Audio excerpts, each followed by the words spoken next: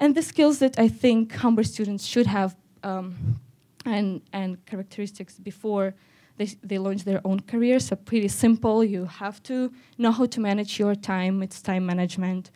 You have to have your social skills, because if you're going to interviews, you're doing your client meetings and you network, people don't like boring people.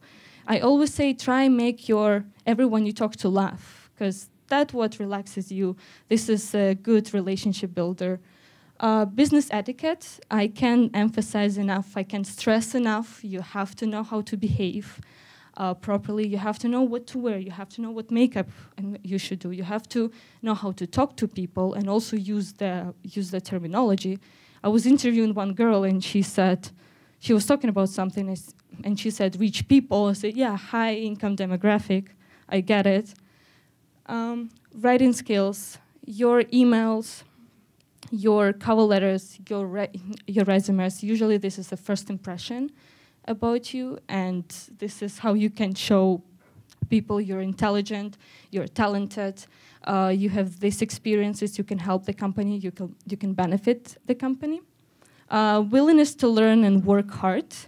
This is what I had to have, because everywhere you go, the company works in a little bit different way, and you have to learn how to do it this way.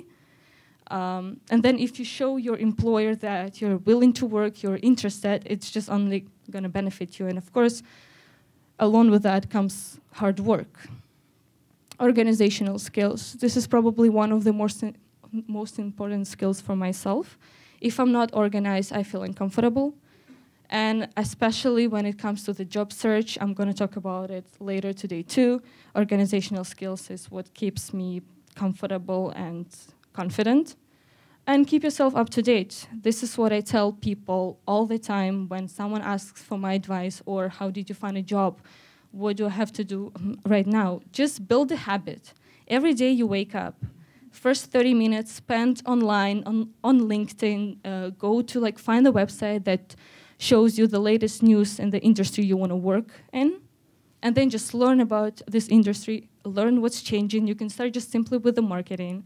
Just read to what's going on with social media, what people are saying about digital marketing, and not just only digital, also about content. My coworker is hosting a Content Talks event, and you can go there and network with other people, and they will tell you same thing. Just find something that keeps you up to date when you network. This is what you can bring up and actually talk about that. Not just, can you please find me a job and can you look at my resume? No, let's talk about the latest Facebook change. What do you think about that? I read an article that says whatever. Marketing letters.